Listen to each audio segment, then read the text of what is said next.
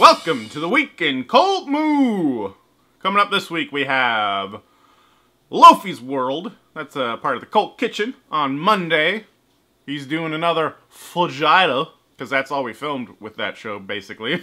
Except for a couple weeks from now, we got something different. Finally. You're all saying, finally. On Wednesday, we have the Bro Beer Reviews with some old E 800 High Gravity.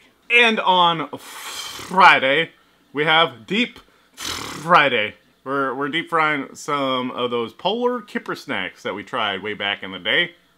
We actually filmed this way back in the day as well.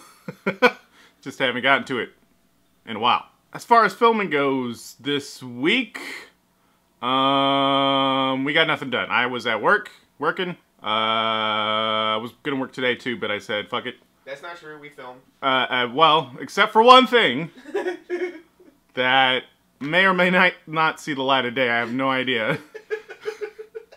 We did film a liquor show very 3 in the morning. early in the morning. That about wraps up this week. Yeah, that's all I got. So, thanks for comments, and thanks for watching The Week in Cult Moo.